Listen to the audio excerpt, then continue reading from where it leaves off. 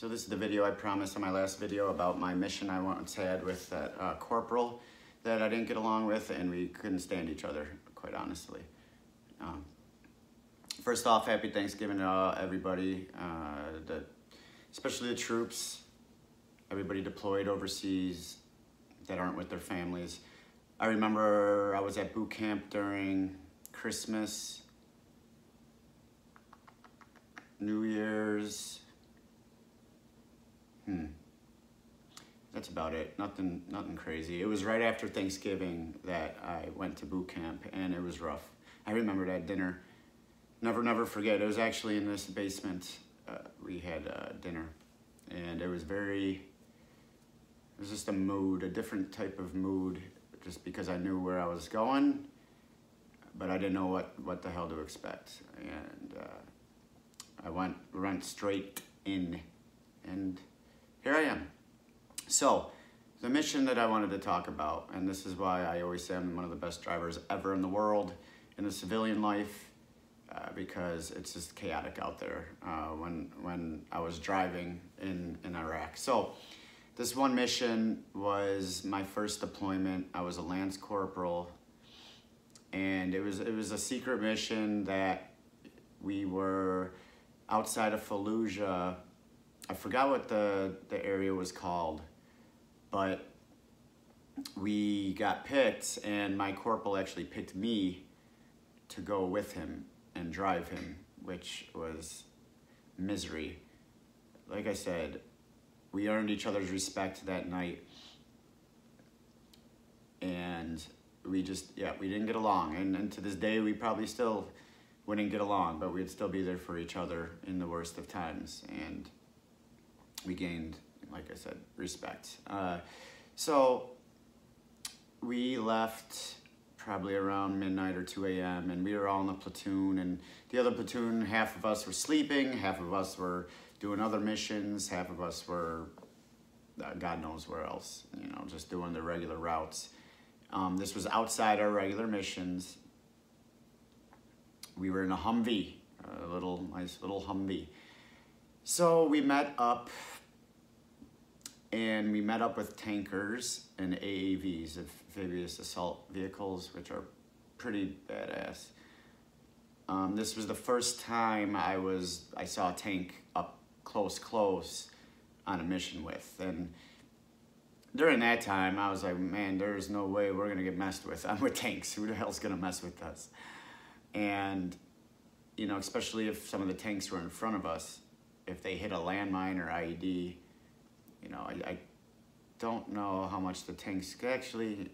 No, I've heard of some of those vehicles getting destroyed by some powerful IEDs, landmines. So, but I did feel safe in that area. So we ventured off, and all I thought was I was just gonna drive, and it was just gonna be, regular, let's just make it there safe type thing. So we're driving, and these tanks are hauling ass. And it was like tank, Humvee, tank, Humvee. And I just remember we were driving very fast in an off-road, in the sand, off-road, under all these bridges. I'm thinking to myself, why the hell aren't we taking a normal route? But there's reasons why. And we didn't have lights on, of course, so we didn't use our lights.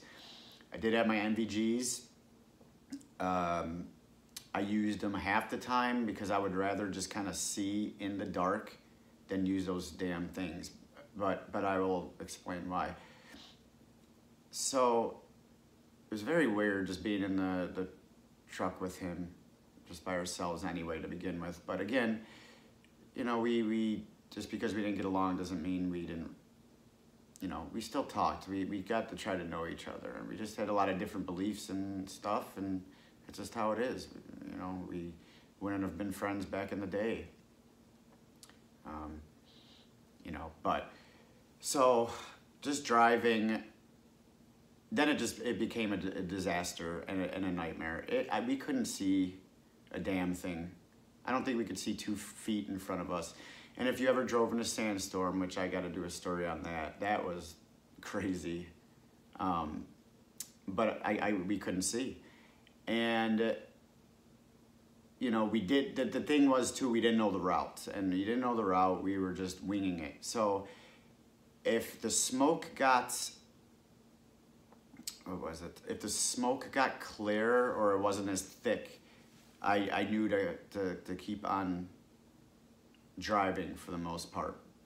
But to see, now that's where it gets a little scary, because that means the tank's either way ahead of us or the tank is stopped and we can't see.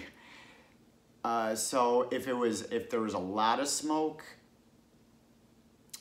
that means chances were, okay, well, we're behind the vehicle at a decent pace and it's moving. But again, at the same time, if it was really thick, that means it could have stopped. But usually it would mean that we were still on the right path. This mission was like an hour long and it was intense. I remember just driving like this. We were going over stuff, like in the movie Dumb and Dumber, where they jumped over that big old thing in their sheepdog car or whatever. That's basically how it was. And, you know, just looking in front of us, we're like, okay, where's the smoke? And we didn't know this at the time, what the hell the smoke meant. The dust and everything. And we were like, all right, here we go. We got to pay attention to that, because we can't see the tank. We can't see it if we're not on pavement. There's no way we could see it. And these things are hauling ass. So, again, this whole mission was just chaotic. And at this instance, again, and this is without like gunfire or worrying about IEDs at that point. I was worried about just living from not getting in an accident and dying. So, and I could tell my corporal was freaked out because he couldn't see anything, and his trust was all had to be me. I was 23 years old. Man, yeah, 23. He was probably 21. It was the blind leading the blind in that case. So I don't remember a lot of that mission because it was chaotic, but I do remember that, I don't know, the smoke started getting thinner, or not smoke, the dust started getting thinner, and all of a sudden we see a tank in front of us just jammed on its brakes, just like stopped. And we had like a split second to make a decision. We're like, we're gonna crash into this tank going at least 40. So I just remember I turned to the right and there we were. We looked to the left, saw a big ass tank.